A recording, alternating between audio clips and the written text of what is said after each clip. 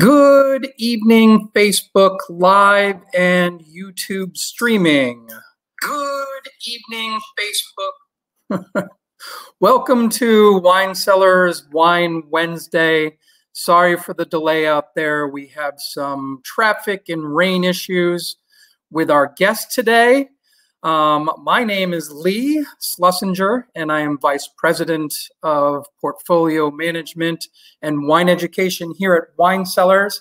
And today I am wearing my bright yellow short because we're going to take a trip to sunny California. So I was getting in the mood. We're still waiting for our guests, so I'll give a little preamble here. We've been working with Vinum Cellars for 5 or 6 years now. But the two founders, we'll talk to one of them tonight, Richard Bruno, the other Chris Condos, are winemakers between the two of them that have years and years and years of experience in many different regions of California. What we're going to do tonight is focus on the Central Coast and 3 wines from Vinum. The 3 wines from Vinum Cellars that we'll taste is the Farmhouse Chardonnay, the Farmhouse Pinot Noir, and the Insider Cab from Paso, Robles. So we're waiting for Richard here. It's apparently not so sunny in California, at least Napa Valley. He is in his office currently, and was delayed in getting there due to tremendous rainstorms. So I'm hopeful that it will be sunny there soon, and it might be sunny on the Central Coast. I would like to share a little bit of the screen here. We'll get Richard here shortly, and just wanted to share a couple things here, and maybe we'll talk about why the farmhouse is called the Farmhouse here. Which Richard will be joining us shortly from. The Farmhouse, a relatively new label for Vinum Cellars. It used to be the V series, and now we have the Napa Valley tasting room on the front cover. We will taste that Chardonnay and the Pinot Noir and head a little further south down the Central Coast. So here's our Farmhouse. And we call it a master class here, but the master class, it's not really going to be a master class. Hopefully we'll get Richard on the line and we will enjoy some anecdotal stories from him and his history, and Richard and Chris. So let's see if he has joined us yet. Richard, are you out there?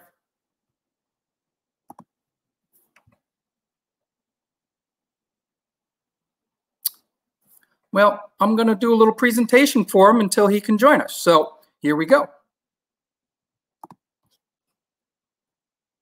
So I'm going to blow this up.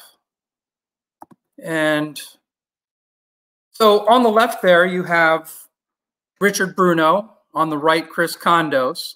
And they have a rather unique story. They met at UC Davis 20-odd years ago.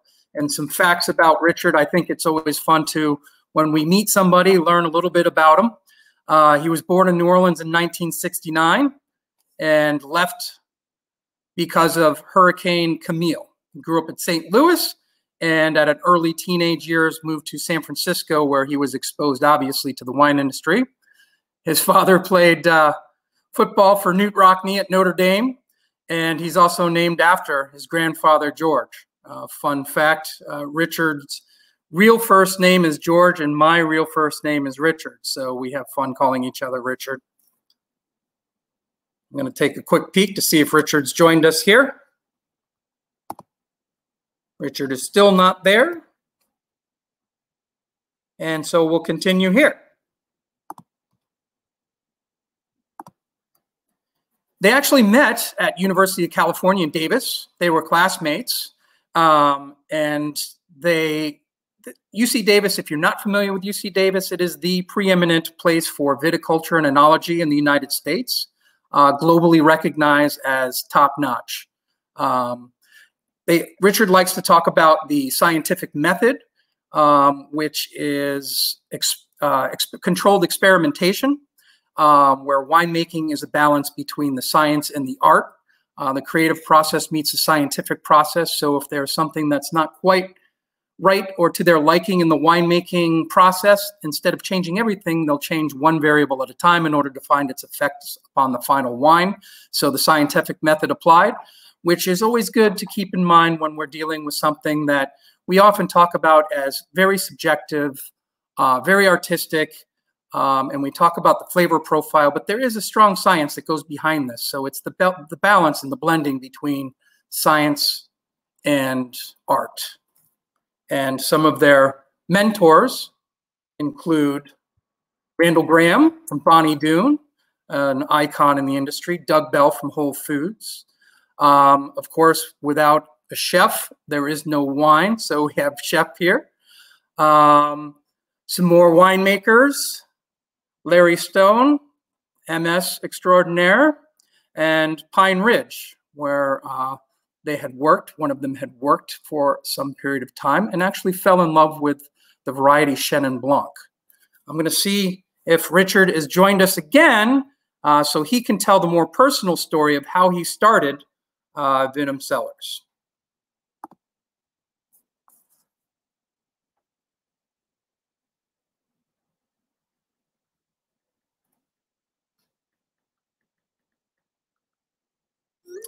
He is getting there. So I will continue with our story moving forward.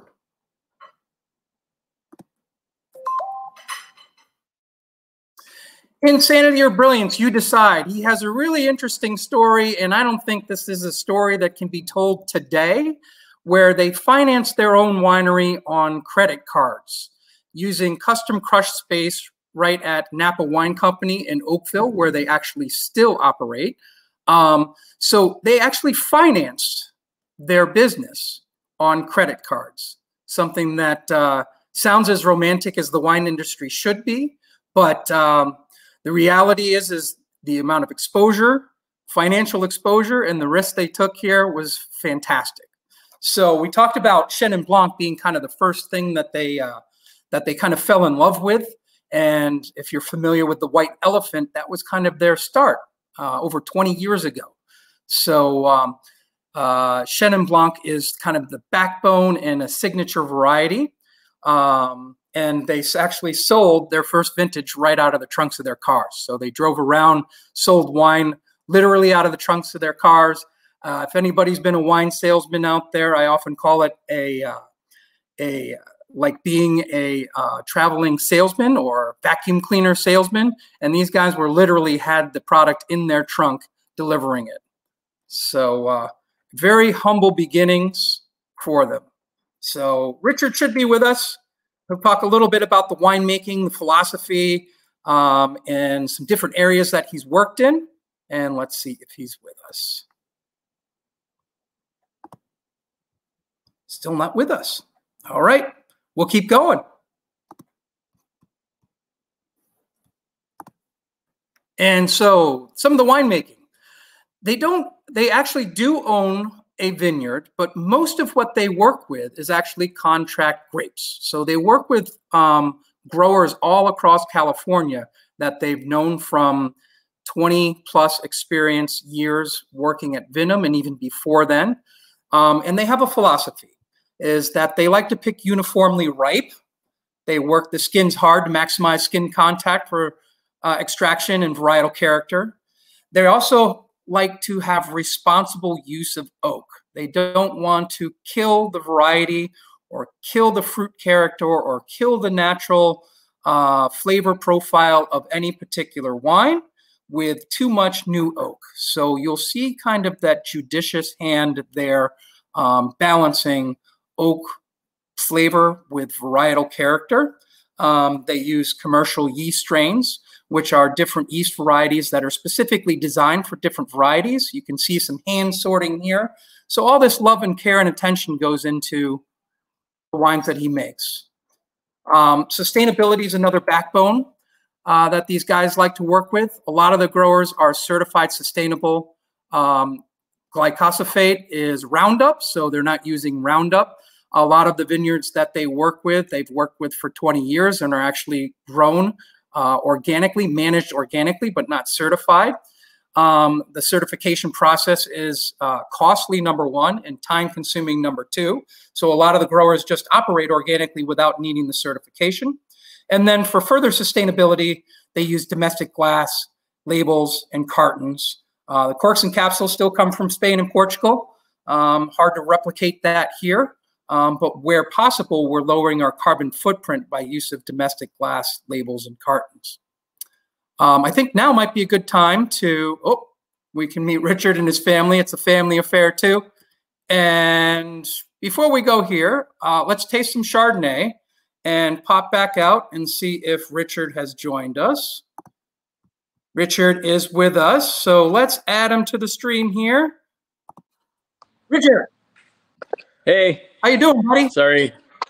I guess I'm an Apple user, and I don't have Google Chrome. And so then I thought it best to rinse, repeat, and sterilize myself before entering the meeting. So sorry for that COVID-19 lengthy preparation. Apologies. Thank you for joining us. Apparently it's not terribly sunny there, which is part of our delay here. What, say again? I'm sorry. Apparently it's not terribly sunny there. You have some no, it's actually raining cats and dogs last couple days. A bit of a surprise to most of us. And you know, we're up here on the North Coast in Napa, and I know that today's talk centers around the Central Coast, and I've been in touch with friends in the Paso Robles area, and at least yesterday they didn't get a drop of rain. I saw a lot of rain clouds, but not any precipitation, at least yesterday. So us getting this weather is focused more on the North Coast, I guess, and kind of slowed me down a little bit today. Caught some Bay Area traffic on the way to the warehouse. So understood. Anyway. Totally acceptable. Hopefully I filled in sufficiently for you. No, I was listening along. It sounded pretty good to me. Okay. If you want to do the rest of this, you're welcome. Well, I was doing it. I was prepared to do it. Thank you for joining us, because it gives me a break so that we can taste a little Chardonnay. Yeah, So, that sounds great. Let's taste a little Chardonnay. I've got the Farmhouse. I described kind of where we've moved to in terms of label and kind of some branding there. So Excellent. Why don't you tell us a little bit about how we changed and what the philosophy is? Well, so first of all, the wine is the same as it's been since I think 2008 or 9 when we first started making Chardonnay. Same vineyard sources, same vineyard manager, same properties. But in searching for a label that best identifies who we are, we decided to focus it on our building, which is an 1880s farmhouse, which you see depicted on the label. And I'm standing here at this location now in what will be our tasting room, and we're pretty excited about that. And so finally, I feel like we are able to sort of iconize our brand a little bit. We've always been, you know, kind of a small, lean company of two guys that are making wine on a shoestring budget. I think earlier you most probably talked about that we financed the company on credit cards, which is a true story. We still sort of run our company in a lean way today.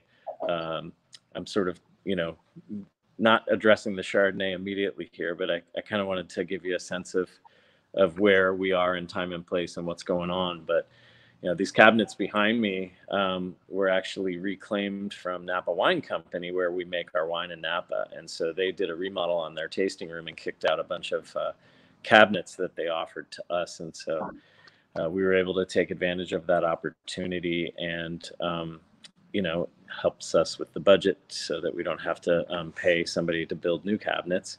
And this is going to be the core of our tasting room at some point. So we've always been really thrifty, take advantage of opportunities, but the focus has always been on quality of wine, getting the best grapes we can, and putting the quality into the actual wines that we're producing. And that's very true about Chardonnay. Chris and I, my business partner, who's also one of our winemakers, It's a variety that we haven't, certainly didn't initially embrace.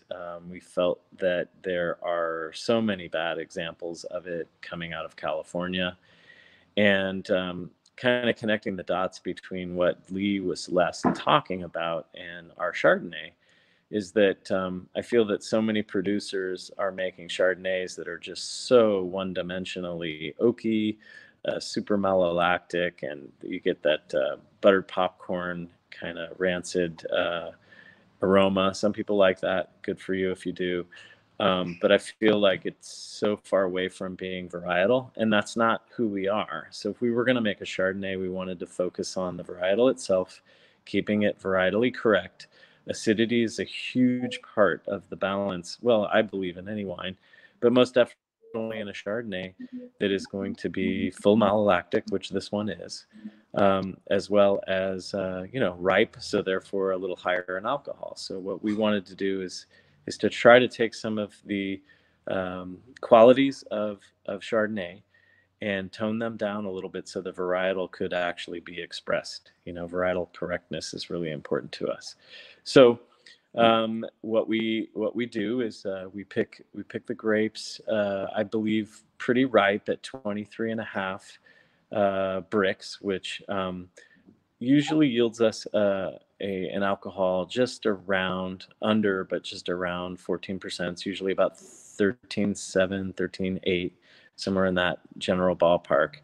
And so it's not super alcoholic like some heavily blown Chardonnays are at 14.5 or 15 or whatever.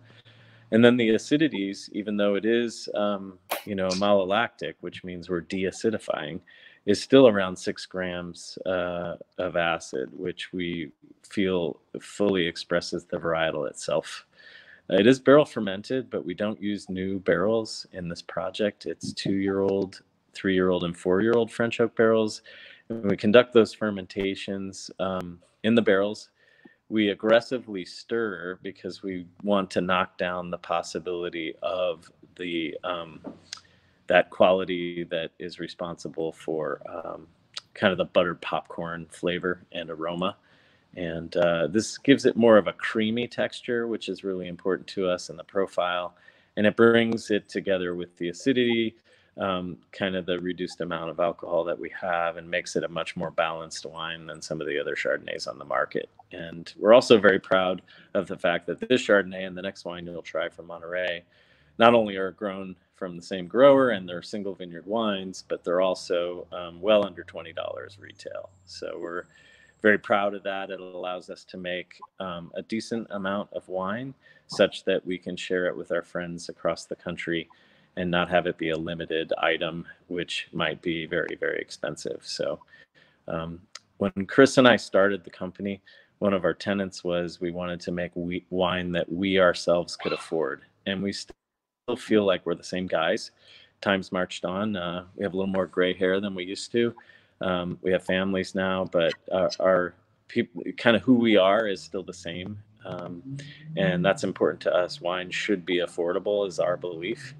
And although we do make some other wines that are more expensive, we make plenty of wines that are, I think, super affordable, yet handmade. So a lot of the wines that we compete against are, mega brands that they make hundreds of thousands of cases or even millions of cases. And, you can make good wine at the high end, high volume, but I still think that much more special wines come from single vineyards and made with fewer hands is a simple way to put it.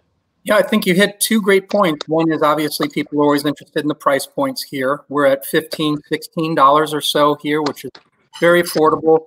And the competition is probably a little more mass-produced, maybe not the same care, attention to detail, and the same kind of looking for balance that we all want. Maybe they're just giving the people what they think they want. And I think part of what you're able to do that's a little bit different is you have that selectivity of vineyard source. So let's talk about the vineyard source and show them the map of where the wine is coming from in California. Sounds terrific. Yeah, let's get over there. The vineyard is, it's called Arroyo Loma, and it is, well, real quick, that's my family. That's my son there, who's now 14. and he's quite a baseball slugger. We're very proud of him. And my daughter Rosemary is there in the pink hat, and that's me, the back of my head, and my wife's busy taking other pictures. But um, this was a day where they were all helping out. They're very helpful a lot of the times, and they enjoy making wine. And both of them have helped over the years, and it's been kind of a labor of love. And my wife, most definitely the keenest eye in the family. She is our designer, and she puts all our packaging together, does our image and our website, and I think does a fabulous job keeping the brand fresh and adapting to necessary changes as time goes on. So thanks for allowing me to speak a little bit about this picture. Yeah, family affair. I've got a couple other pictures of the family there, so we'll get to see them again later. And we'll talk about maybe quickly just the different AVAs. So help us understand where you're working and why you're working in different parts of California, or how you came to work in so many different parts of California. Well, this is a great slide because it sort of addresses the why. Why do you guys make so many wines, and why do they all come from different places? And I think the answer to that is, I mean, heck, if you go to your grocery store, I think it's well documented that, I mean, any of you who like, say, avocados, they come from Colorado, Mexico, Chile, coastal places that, do really, really well for this fruit.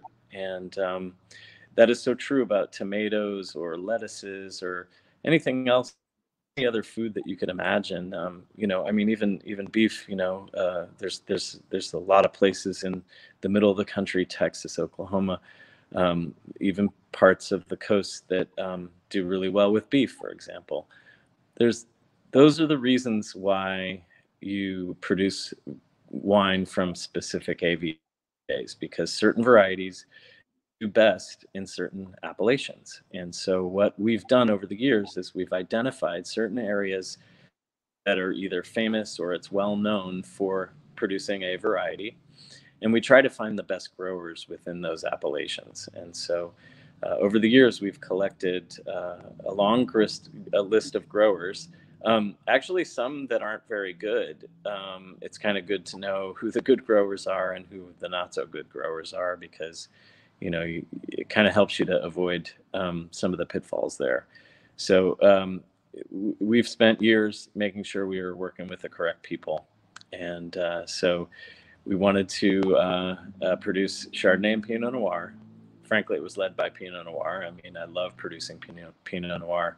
It's hard to do, but it's just a fascinating varietal. And I just think it's one of the best varieties in the world, in my opinion. But we also wanted to solidify our value proposition and to be able to produce Chardonnay and a Pinot Noir for under $20 kind of forever. There's a chance that maybe over time our price points will tick up, but I still feel that with this sourcing, we'll be able to anchor under $20, and that's our goal. If we had started in the North Coast in Sonoma or Napa, I think the wines most definitely would be in or above 20 pretty much out of the gate. So that was really the reasoning for it. Our grower for the Chardonnay and the Pinot Noir is Steve McIntyre. We first worked with Steve years ago. He was managing a vineyard in the northern Pinnacle Mountain Range. And so it's sort of close to Gilroy. It's sort of northern interior Monterey. It's kind of like a little above where your arrow is. And it's also a mountainous, it's really close to where the Gavilon Mountains, if anybody knows where that is. A lot of Chalon wines are produced in that area. But we were getting a cool climate Viognier from them, and that was one of the key ingredients to our White Elephant blend. And we also did a single vineyard Viognier back in the day. And finally, we also did a late harvest Gewürztraminer from that same property, which was delicious. But we ended up stop making it because, the market just didn't have much desire for it. But the point is that we met Steve and worked with Steve probably after he was, like an 18, 20-year vet in the industry. and we were kind of the punk kids coming in and kind of like trying to make our mark. And so we developed a friendship which really lasted in when we diversified our line into Monterey. He was the first person that we called because, well, he's a good grower and we have had the experience of working with him. He's very professional and he grows grapes in the right location. This is a picture of Arroyo Loma looking toward the west. You see the mountain range over there. That is the Santa Lucia mountain range. And this is not a part of the Santa Lucia AVA. It is close. But on the other side of those mountains, you would find Big Sur, which is, it's one of the most beautiful places in the world. If you need some items on your bucket list, that would be a good place. We just take a trip on Route 1, right? Yeah, I like to refer to it as where the mountains meet the ocean. It's quite beautiful there. But the point is that if you go back to that slide, Lee, for a second, you can kind of see the fog up there on the mountain. And it's very typical on a coastal vineyard that the cooling trend actually comes from the Pacific Ocean in California. So the fog comes over the mountains, it settles in the valley below, and it's the sun that actually burns that fog off, sometimes by 9, sometimes by 10 a.m. And sometimes, like in this appellation, it's not until 12 o'clock noon or 1 o'clock until that fog burns off. And then that's when the degree day starts. The heat starts building. But if you think about it, half the day's over already. So it never really gets very hot there. It's usually anywhere from the mid 60s to the high 70s. Certainly it's gotten up to the 90s, but that's very exceptional. That's happened only a couple vintages that I can recall. And it's usually only a few days. So, this is the same area where most of our lettuces and produce comes to feed the world. A lot of produce coming out of the central coast of California. And you can imagine radishes, anything from Brussels sprouts to, green beans to tomatoes to every beautiful kind of variety of lettuce you could think of. So it's all coming out of the neighbors here. In fact, some of the growers down there not only own vineyards, but they also own row crop sites where they are growing vegetables for the world, which is kind of fascinating. Yeah, this coastal influence is something we've talked a lot about, certainly with both South American and California and Pacific influence sites. This fog that comes in and burning off, whether it's Santa Barbara or here at Monterey or Sonoma, or we were talking about Chile, having coastal Chile and Pacific Humboldt Current. So a familiar story for those people that have tuned in previously. Absolutely. Yeah, in fact, Chile is like so coastal. It's crazy. It's almost like a narrower version of California. It sure is. On the other side of the hemisphere. But I thought I was in California when I was there. It's quite amazing. Yeah, I had that same exact feeling when first time I saw Chile was, oh my goodness, this looks like California. It does. It really does. And you have the same flora and fauna down there too, so it's interesting. But yeah, I still think the people are nicer there, though. Let's taste a little Pinot Noir and see what we're getting out of this cool climate Pinot Noir. Awesome, great. So that's this guy. A lot of people have asked us why we didn't put a capsule on this, and there's a couple reasons for it. One is that we sell our wine to restaurants, certainly, and God bless them, they'll open soon, hopefully. But we had screw caps being utilized as a closure before, and so we thought that, well, you can imagine. Imagine being a guest in a restaurant and you're sitting at a table. Maybe it's a white tablecloth restaurant. And the server comes up and he or she opens the bottle and, there's that weird sort of, I'm going to remove this screw cap for you, ma'am or sir. And what do you do with it? It's just a little bit embarrassing. And we used to think that, well, at our price points, our wines should be sold by the glass and therefore they should be behind the bar. And the reality is that because of our wines over delivering on quality, that we really should not limit the possibility that we could serve these wines on a wine list and somebody would serve it at a table and pull a corkscrew out and open the wine. The happy medium was, if you could imagine, we were able to pour this wine by the glass in a very, very busy restaurant. Screw caps are easy. When you get an order, all you do is you just twist it off and pour, which is fantastic for a busy bartender. But at least if we were able to remove the capsule, there's one less step for that person to get set up. Or if they're really busy and a wine bottle isn't open, they could just go right in with their corkscrew. So that was the reasoning behind that.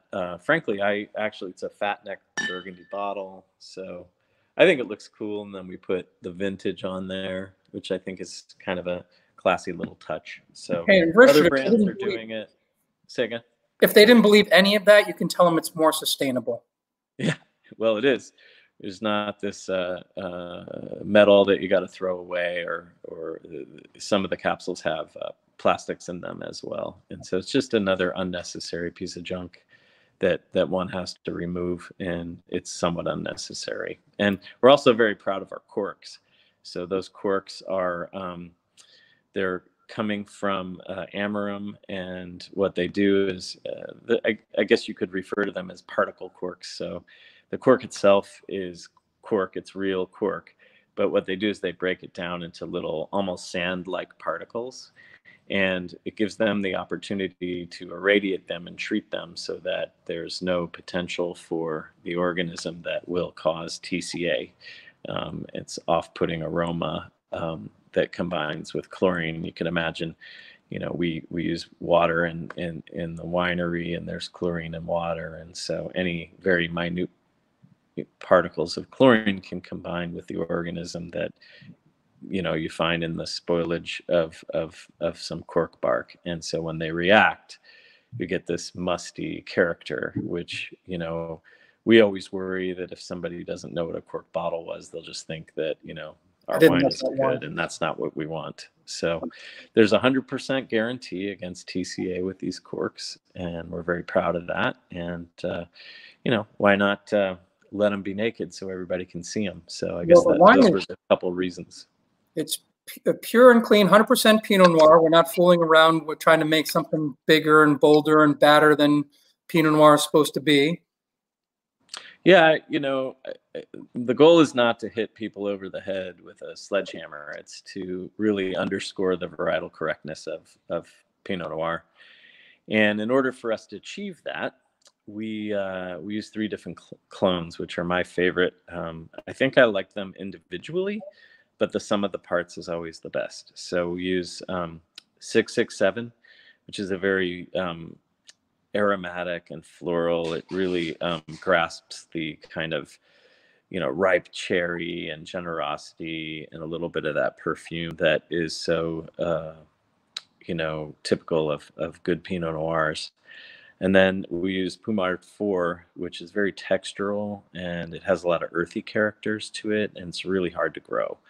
And finally 115, which I guess pound for pound is my favorite, because it really has a lot of the same characteristics as the other 2. It has a lot of the beautiful top notes, the quintessential perfume. It has nice grip and some of that earthy character that is known in Pommard 4. So what we do, because they're different clones, and I like to explain clones sort of like cousins, right? So they're genetically similar. They're the same variety, sort of, if you compare it to family, same family name, right? But they're actually slightly different genetically. And so that speaks to the character of each of those. And so it's important, I think, when you're making a complex Pinot Noir, that you really need to use certainly more than one clone. I think that's a good idea. Because they're different clones, they ripen at different times.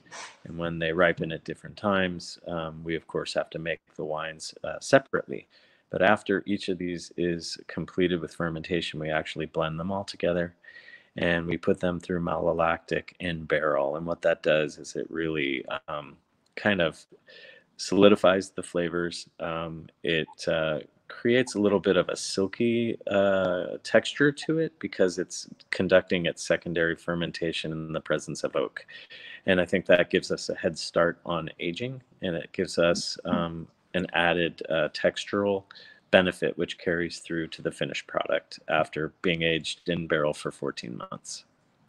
Yeah, we've got, what vintage? We have 17 here, I believe. Yes, 17 vintage. Yes. And what kind of food pairings you like with these guys? People always like to know that kind of thing. Well, I guess we'll just go start from where we were and go back. I feel like with Pinot Noir, anything kind of goat cheese works really well. A friend of mine makes a goat cheese tart, and on the crust lining, he actually uses sun-dried tomato paste, which he makes. And just the acidity that comes from the sun-dried tomatoes, and then just that nice kind of soft matrix of goat cheese really melds really well and blends nicely with the flavor of the Pinot Noir. And so that would be kind of my go-to. So if you're up for making a goat cheese pie, make sure you use a little bit of the sun-dried tomato paste right up at the shell. And then I serve it not hot, but just sort of more warm, and then just a really nice, simple salad with it right on the same plate. And it's just perfect. I love it. Classic combinations with Pinot Noir involve duck. If you eat meat, duck breast is fantastic. It works really, really well with that. I've even found, although cassoulet is sort of like typical for Syrah, I find that a good backboned Pinot Noir actually works really well with cassoulet, which has duck in it as well. A lot of times they have sausage and certainly white beans and other things. So that's always nice. They're kind of colder climate, kind of colder, winter time things to eat with it. I like Pinot Noir on its own, frankly. I just, it's a very contemplative variety. It's very pleasing in that way. Good ones can be. And so, and going to the Chardonnay, certainly would go well with goat cheese as well. But I like to match it up with other things that vegetables that you're going to use maybe some butter with when you're cooking, because it really kind of blends nicely with the malolactic that comes from the Chardonnay. It's a natural with lobster for that reason, especially if you're using drawn butter. Here's a real easy one. Microwave popcorn works really well with Chardonnay, as does pretzels because of the salt.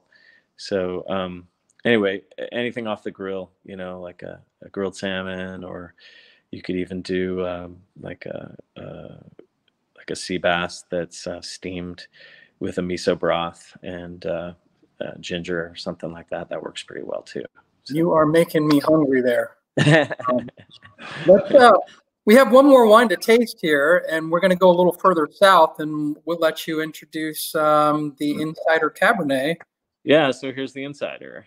And we've been producing the Insider since the 2012 vintage. This is the 2017. And again, the reason why we make this wine, why we went to the Central Coast, is because Paso Robles is very well known for Cabernet Sauvignon. There are now a few producers that are very famous for producing the variety. And so on our quest to find the best possible grower, the best site for these varieties, we actually came into an estate winery that actually does also sell their grapes, because they grow more grapes than they actually bottle themselves. And so what was interesting about that is that, we're getting the same quality grapes that they put into their bottle. We certainly make the wine on our own. We pick the grapes up at their location and take them to ours. But the finished product of what we make is remarkably similar to the product that they make. When you buy grapes from this organization, you have to sign an NDA, and you can't tell anybody where the grapes came from, which is frustrating for us because we really like to tell everybody where everything comes from. But it did give us a name, the Insider. So we consider ourselves insiders in that we were able to discover this opportunity. And we'd love to be able to tell you where the grapes are from, but that would mean that we wouldn't be able to work with them anymore. And so we sort of keep that discreet. And that's the reason why. But it's fantastic wine. It's coming from 4 different vineyards in different regions within the Paso Robles AVA. They now have 11 sub AVAs, and so we're getting them out of Adelaida, Creston, Santa Margarita Ranch, and Templeton, right? Templeton Gap. So those 4, they're estate vineyards that are coming out of somebody else's program. And so they're using those different areas for their program, and we're basically getting part of it as well. And so, again, similar to the Pinot Noir, we, with Pinot, we're using 3 different clones. In this case, we're getting grapes from 4 different vineyards. So naturally, each of these vineyards ripens at a different time. And so we pick them when each of them is ready. We do the fermentation separately. And as fermentation completes, we end up pressing and putting all the lots together. And after that, we put them in 2-year-old French oak barrels and age them for 18 months. And we rack them 5 times. So what that means is we put wine into a barrel, and in the early stages of a wine, we would refer to it as being dirty. It has a lot of particles from fermentation, and over time they settle to the bottom. And so we do a racking, which is we literally take a wand, or it's like a little pipe that is connected to a hose that's then connected to a pump, and at the other end of the pump is a tank. And so we'll suck the clean or the bright wine off of the bottom of the barrel, off the top, so that we leave kind of the sludge at the bottom of the barrel. And that's called racking. So we're taking clean wine off of dirty wine, leaving the dirty wine behind. We then, dump those barrels, clean them out, take the clean wine that we just put into the tank and return it to the barrel. That's called racking. So we do that 5 times. 4 times throughout the life of the wine, and then 1 more time for bottling. And the resulting wine that we get has for me, a very Paso flavor profile, which tends to be different than Cabernet from other parts of California. Why don't you talk a little bit about what you think the general characteristics of Paso Robles Cab is, and how it compares to maybe what people are familiar with, more North Coasty kind of stuff? Well, I think that Paso Robles Cabernet is generally it's almost more fruit driven, and the varietal itself is certainly Cabernet varietal, but it generally ends up not being as tannic as some of the North Coast wines can be. The reason why I like that is because it makes the wines in general more balanced and ready to pair with food and to tackle from a flavor profile at an earlier age. A lot of Napa Valley Cabernets are aged in barrels. Ours, we make one. It's aged for 26 months in barrels and then another 6 months in the bottle. So it's practically 3 years before we even release the wine. And then people are drinking it, they're sitting on it and, holding it for another couple, 3, 5, 7 years. And so what's great about Paso Robles is that you can certainly produce a really good quality Cabernet at an affordable price, and you can hit a lot of the sensibilities. I think that if we were to crop it less and have I think our tonnage is about 4.5 tons to the acre is what we generally get with these vineyards. And our Napa is anywhere from, say, in some vineyards, some years it's been 1, but usually it's 2 to 3 tons to the acre. Okay, so there's a little bit of a concentration difference. But if we had a vineyard in Paso Robles that we cropped to 2 or 3 tons to the acre, the concentration would also go up. but so would the price. So what's really important to me is that we have sort of the best of both worlds. We get a really excellent quality Cabernet wine. This one scored a 90. So that puts it on the map in terms of quality Cabernets in the marketplace. We get to produce a little bit more, and we're charging our friends under $20 for it, which I think is what everyone likes. So I would consider this sort of a medium plus bodied Cabernet as opposed to a heavy tannic Cabernet from the North Coast. It makes it versatile. It's a great by the glass wine for restaurants, and I think it's a very enjoyable wine for everyone else within a budget, which is fantastic. Yeah, it's palate friendly as well as pocket friendly. Exactly. Yes. And also for me, just my typical take on wine, cab from the region is it tends to be, I totally agree with you about concentration and kind of weight. I also get more of a red fruit profile than a lot of the black fruit sometimes. So absolutely. I agree with that. I think that's akin to Paso Robles. That is a typical trait. I think that you could take any variety and grow it in a different location and you'll get a different result. So I think that it's a bit of a different animal. It's probably a little bit like comparing Oregon Pinot Noir to California Pinot Noir. They're both good. They just have different profiles to them. And, for sure. So yeah, I think that's an important characteristic to note there. Yeah. I think we're kind of moved into our 45-minute arena here. I've been monitoring a lot of our friends, so if they have any questions, feel free to type it in. I've been getting a lot of positive comments that are agreeing with you. Must get the wines, goat cheese soon, duck too. So, good. That's great. So, stuff. Our friend Mr. Stover, who goes back with you how many years, is lovely profile picture, Stover. He's loving the insider. Yeah, he's not driving in that picture, is he? He's in the back seat. He's in the back seat. He's in the back seat. Oh, that makes it okay. So we've got some other folks, a few people from Texas, and then we have some people on the Outer Banks joining us from North Carolina, as well as some friends. I think you were with Jefferson's not that long ago. Yeah, that was fun. So, we had a good time. Say hi out there, and some other comments that articulate but easy to grasp explanations from Richard. Yeah, that's how I roll.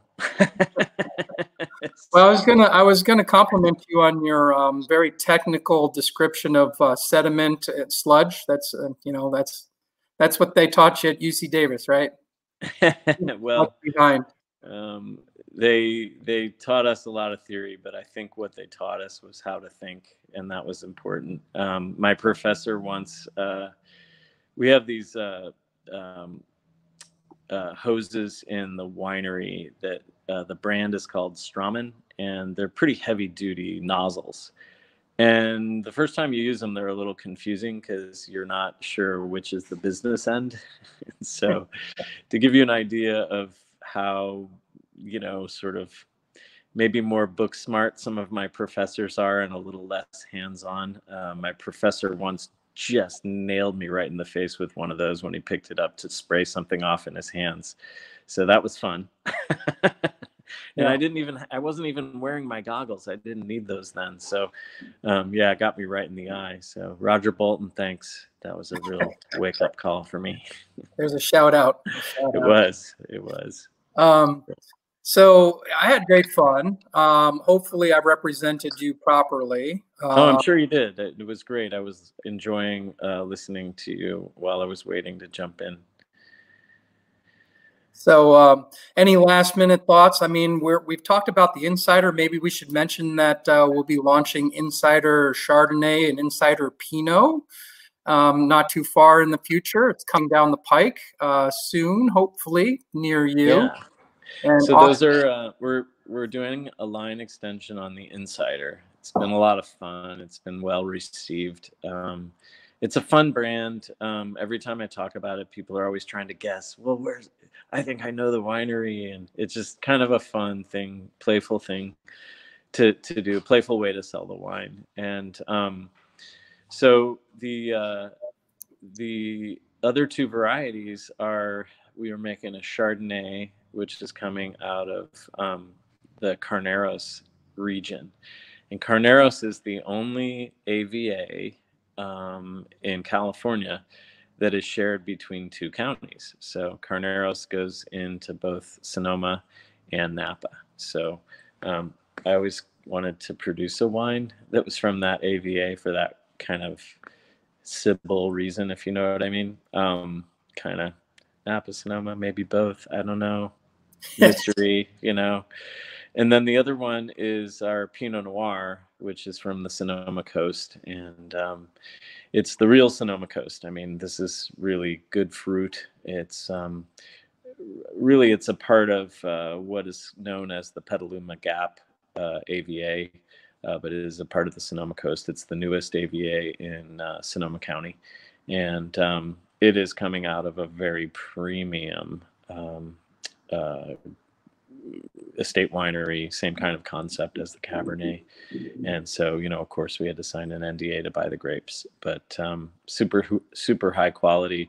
You know, with all these wines, we'll stand them next to the said producer, and the quality is going to be the same, but the price will be maybe 50% of what theirs is. So we're very proud of that. And, you know, to us, it's a little bit of like a seek and find. You know, we're looking for the opportunities, and it makes us excited because we actually get to make the wine, and then we end up putting into the bottle something that we feel is really special, that we're hoping people will discover and realize that, wow, we're getting, you know, a handmade wine by a couple guys, you know, and for a price that's really just a lot less than what the alternatives be from other producers. So we're very proud of that.